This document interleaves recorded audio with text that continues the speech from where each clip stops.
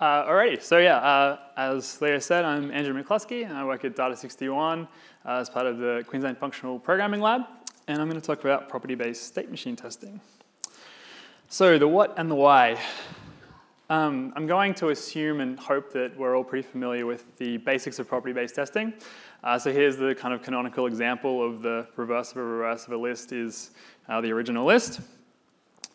But what about testing properties more of like a system level? So we might want to test that data we've submitted to a web application comes back the same as we put it in. We might want to ensure that our uniqueness constraints hold. And we might want to check that our authentication is doing what it should. So given our property-based testing tools in the small, like testing our reverse function, it's not necessarily immediately obvious how we might be able to use these property-based testing tools in the large. But we have state machine testing, which I'm going to talk to you about today. So the plan from here, I'm going to give a very quick introduction to state machines. We're going to have a look at property-based testing for state machines using the hedgehog library. And then we're going to jump into some examples. So state machines. This is about the simplest state machine you'll find. It's one of the examples from Wikipedia, stolen straight from there. So a state machine has states, as you might expect. So this is a state machine for a turnstile. It can be either locked or unlocked. It has an initial state, which is marked by this filled-in black circle. And it has inputs. So if we have a locked turnstile and we put a coin in, it becomes unlocked. If we push the unlocked turnstile, it becomes locked again. I'm also going to guess that most of you aren't writing software that models turnstiles. So what else can we model as a state machine? Games make use of state machines. Hopefully some of you are writing games. It sounds fun. Routing, so the internet uses state machines. And what we're going to talk about today, web applications. They can be thought of as state machines as well. So what does a web application look like as a state machine? So our states will be the various states of the database and any in-memory stuff that we're storing. The inputs will be HTTP requests, so when we send a request to a web application, often we're hoping that its state will change somehow. And the initial state will be the application before we've actually sent any requests, so empty database, all that sort of stuff. So the web application we're going to talk about today is called Leaderboard. It's something that we've been playing with at Data61 as kind of more of a testing ground than a finished application. So the idea is that eventually it will keep track of game scores and player ratings. We're pretty big fans of table tennis at QFPL. So the API, we're just going to look at the player registration API today. So the first endpoint we have is register first. So this is used when the application's first started. We can register our first user. So it's basically the first person in who registers, they become the admin user. After that, we can register subsequent users, but we can only do that if we're an administrator. We have a me endpoint, which just retrieves the player information for the player who's submitting the request. So again, requires authentication. And we have a player count, which is a public endpoint. So anyone can hit this and get back a count of players.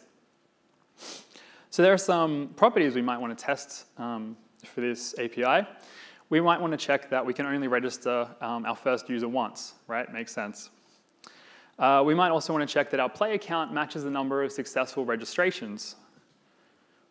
And we also want to check that the data we've put in for our players matches what we get back. So that brings us to state machine testing. So the kind of elevator pitch or the big picture for state machine testing is that we have a state machine to model our application and its state. We randomly generate inputs and then execute those inputs like we do with property-based testing. And then we update our model of the application state locally. And then we check that our model agrees with reality. So we make our assertions about the world. And now enter the hedgehog. So as you'd expect, we're talking about state machines. Hedgehog requires that we have a type to capture our state.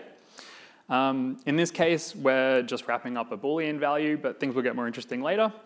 You'll also notice that this type is parameterized by this type constructor v, and we're going to willfully ignore that for now. We will get back to it though. So as we saw from our state machine models before, we also need some inputs. So in the case of this application, some examples of the player count. So this is just a nullary constructor. We make the request, we get back a count value. When we want to register our first player, we need some registration information, so that's an argument to this input. And finally, when we want to register subsequent users, we need an administrator token and we need that registration information. And the final piece we need for our state machine is an initial state. So this is just a value of our state type. And here we're initializing it to false. So we have our state machine stuff. Now we need to worry about all of the property-based testing stuff. How do we fit all of this together? So how do we generate our inputs? How do we execute them in the application? And how do we handle things like shrinking? So before we go much further, there's something I want to consider, which is that all of our inputs in this model are generated before we've executed anything against the application.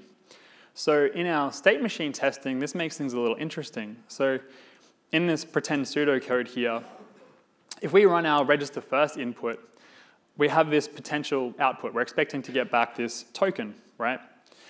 And we're still generating our inputs. We generate another input that we're planning to run, which is a register command. And you'll notice that one of its arguments is this authentication token.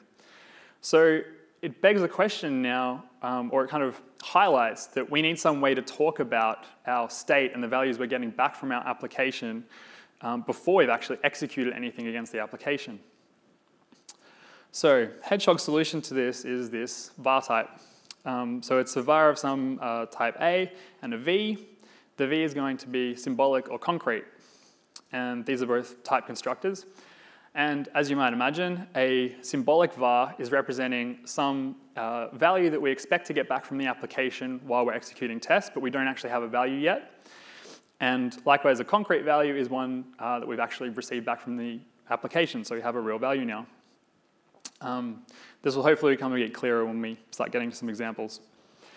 And so now that we've got all of this behind us, we can start talking about commands. So commands bundle together the generation of our inputs, the execution of the inputs, the preconditions, our state updates, and our postconditions. So what does that look like? This is an abridged version of the command type from Hedgehog's code. It's parameterized by an n and an m and a state. The n is our generator monad. The m is the monad in which we get our outputs and our state type. So we need a generator. Our generator will take some symbolic state, so we haven't actually got values back yet. And then it will optionally provide a generator for an input. So it might not make sense to generate an input given the state. So as we saw before, if we were looking at generating our register command, it's not going to make sense to generate that input unless we've already run register first and have a token that we need to run this input. We then need to specify how to execute this input. So if we've got a concrete input, how do we run that and get an output back from the application? And finally, callbacks. So what do callbacks look like? They're a sum type here. The first constructor is require, which is for preconditions. So if we have a symbolic view of the state and a symbolic input, we need to be able to tell Hedgehog whether or not it makes sense to still run this input.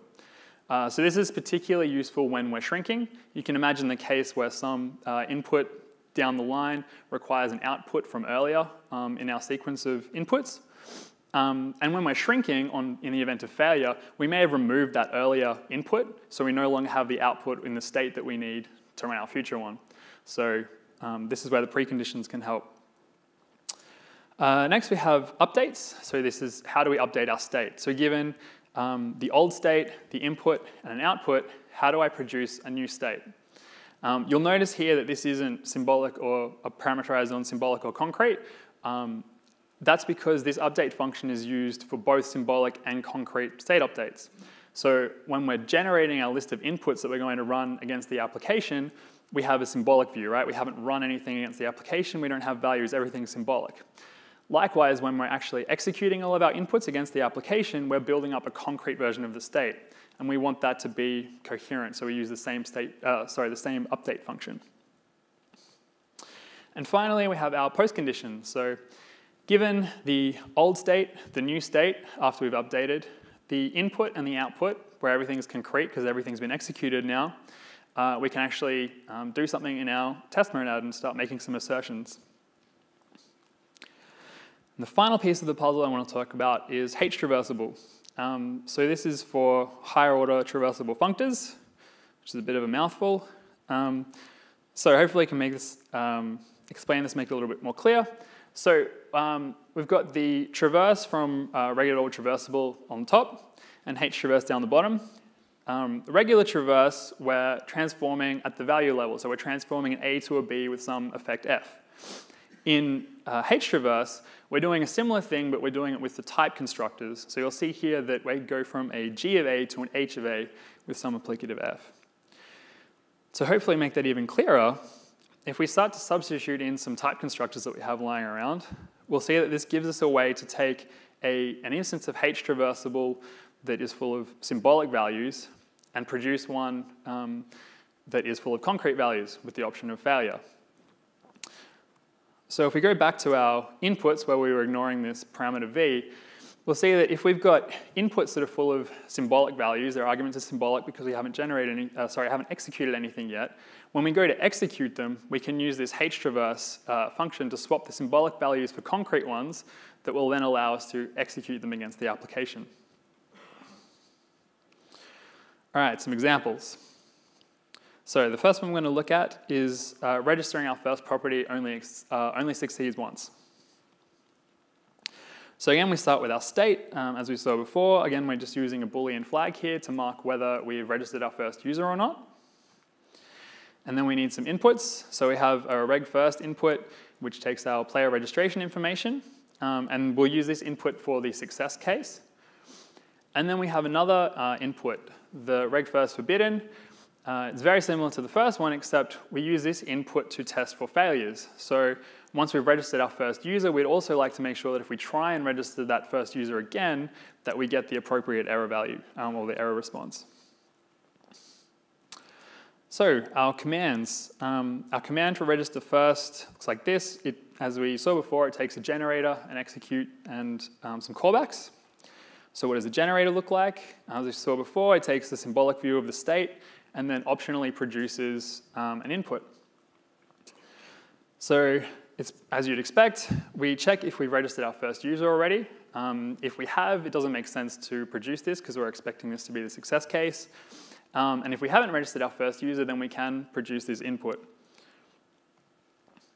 To execute this particular input, we have our register first function, which comes from servant client.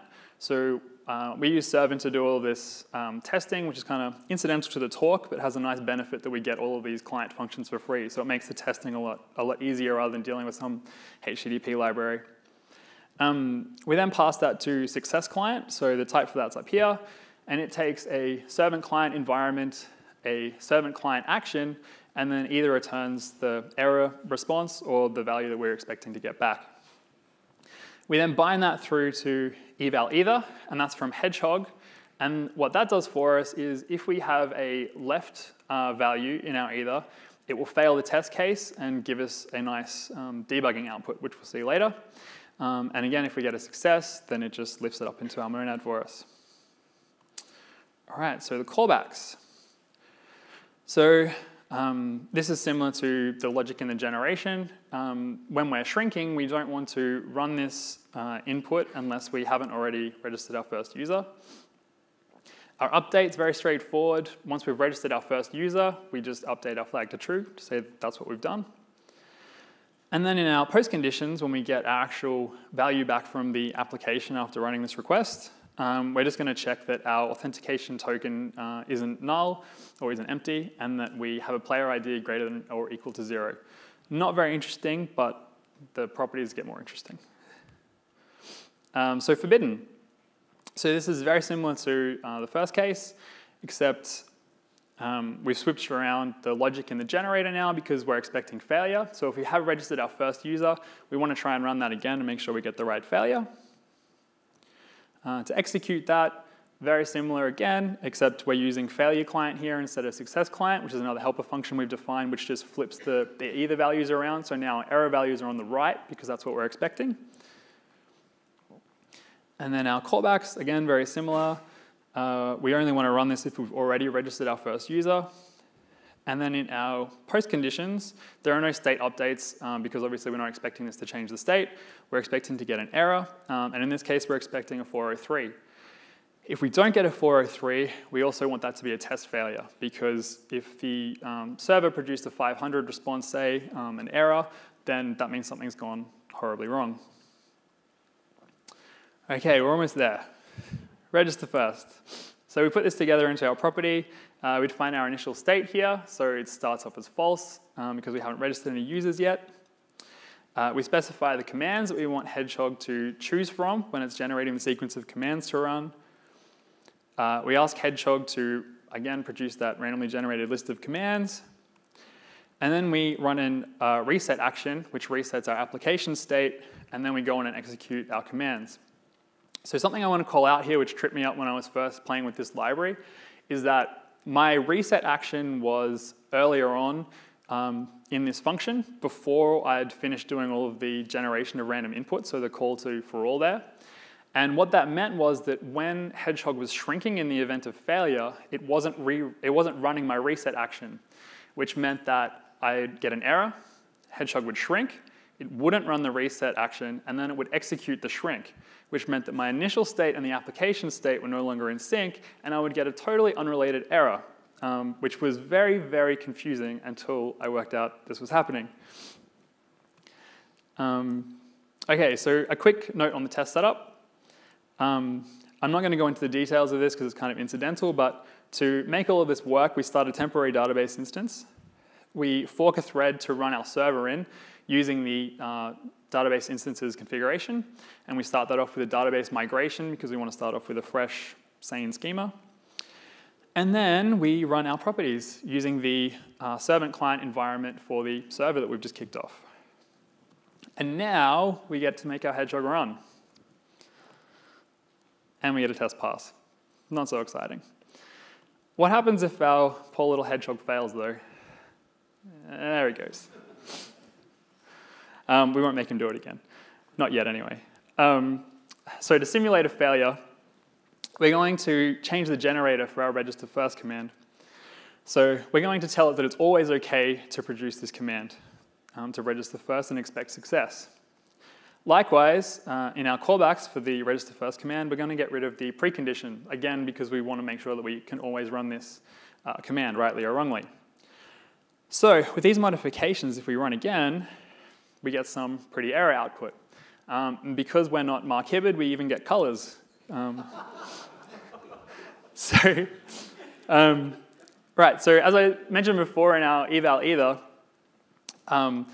because we've used this eval either function, it means that our error output and all of our context here is right where the failure actually occurred, which is great. And not only that, but eval either is also printed for us the error value that we got when we were expecting a success.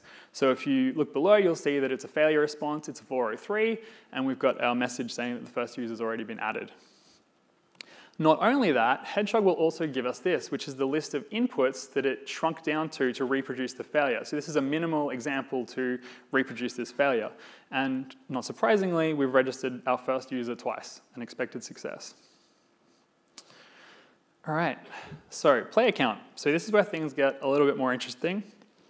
The property that we're testing is that successfully registering a player increments the number of players. So I even have a state machine diagram for this. Pretty straightforward. And so the first change we're going to look at is our state. So you might expect we're keeping a count of things now, so we could just use an integer value in our state instead of a bool. Unfortunately, that's not the case because all of our register commands require that we have an authentication token for an administrator. So now we need to keep track of those in our state. And those come as outputs from the application itself, which means now we're getting into actually using bars and symbolics and things. So as you can see, we've got a player map, which maps their emails to this player with RSP value, which we'll have a look at in a sec. And we're also keeping track of the set of admin emails so that we can find these admin tokens that we'll need. So this is our player with RSP type.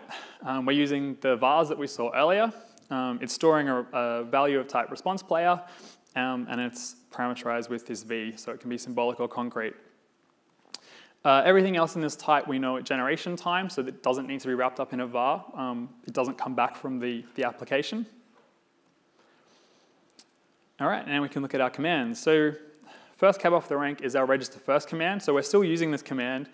As you would expect, all of our checks where we were checking this Boolean flag have now been switched to checks that our player count is 0 or not. And so the most important change is how we're updating the state. So looking at our update callback, we combine our registration information with our response from the server and to create our new player with RSP value that we're storing in our player map. We create the singleton map because this is the first user. Likewise, the first user to get registered is always an admin, so we add them to the admins, and then we wrap it up in our new state. The next command we look at is getting the player count. So we need to get this back from the server now to verify that we've kept our model up to date. It's not a very interesting input. It's just a nullary constructor here to say that that's the request we'd like to run. The most interesting thing about the player count is obviously the post condition. So when we get the count back from the server, we want to compare it to the size of our player map and make sure that they agree. And we also have a sanity check in here to make sure that the number of players we have is greater than or equal to the number of admins. So just making sure that our state updates are working. And the register command. So this is where things get more interesting again. So as we saw before, the register input takes the registration information and the player information for an administrator. So we can use their token to run this against the application. So our generator, as you expect, if we don't have any admin users, we can't generate this input. We need that administrator token. If we do have an administrator, we can randomly select one from our set of administrators using gen.element from hedgehog, and then use that to look up our player in our player map. And from there, we can wrap everything up into our register input. To execute, it's very similar to the executes we've seen before, the main difference being that we're pulling our client token out of our administrator player now, because that will form part of the request. And then we've got some callbacks. So our precondition here is that if we are shrinking, we need to make sure that our administrator is still an administrator. So the email for that player is still in the administrators list. And then we have our state update. So this is similar to the register first, except in this case, we're inserting into the map rather than producing the singleton. And we also now need to check whether our new player that we've registered is an admin. If they are, we add them into the admins. If not, we don't. Alrighty, so wrapping this up into our second property, our initial state's now changed because we have an empty player map and an empty set of admins. And we have a couple of new commands. Otherwise, everything's the same. We run our hedgehog again, and we get success. All right, so our third example here is a round trip property. So now we're checking that the data we get back from the server matches what we've entered. We're adding another command here, which is the me command. Its generator uses this gen player with RSP, which optionally produces a player, depending on whether our player count is greater than 0. And then we use that to produce wrap it up with our me. To execute, as we expected before, as we saw before rather. The callbacks, so our precondition here is that our player is still a player. So we can't get information for a player that doesn't exist. And then we don't have any state updates because we're just retrieving data from the system here. But we have our post conditions. So one thing to note is the application state stores the admin flag as a Boolean, but when we're registering a player, it's an optional field. And so we have this defaulting logic where we default the admin flag to true. And then we check the rest of our properties, the rest of our values in our player match up. but we've made a mistake. Our hedgehog's gonna fall over again. Poor guy. So yeah, again, we get some really helpful output from hedgehog. We see here that our admin flag we expected to be true, and actually it was false. And again, we also get our list of inputs that show us a minimal example after shrinking of how to reproduce this failure. So we register our first user, we register a second user, and then we ask for that user's information, the second user's information, and then we get our failure. And we'll see here that our isAdmin flag was nothing. So our defaulting logic has come into play. So if you remember back to our callbacks here, our post conditions, we had this defaulting logic to default our admin flag to true when it was nothing. But actually, it should be false, right? Which kind of makes sense. You don't want to just assume everyone's an admin. So if we run this again, hedgehog's happy, we get a success. All right, and that's it. So I've got some references for the talk. Our slides will be up soon. The application's already up on GitHub, so if anything didn't make sense or you missed anything, feel free to check out the code. Feel free to come find me on IRC or Twitter or anything. I'm not too hard to find. There's Hedgehog on GitHub. I highly recommend checking out the code there. And Tim Humphreys had a really good blog post introducing this stuff. And some image credits. Cool, thank you.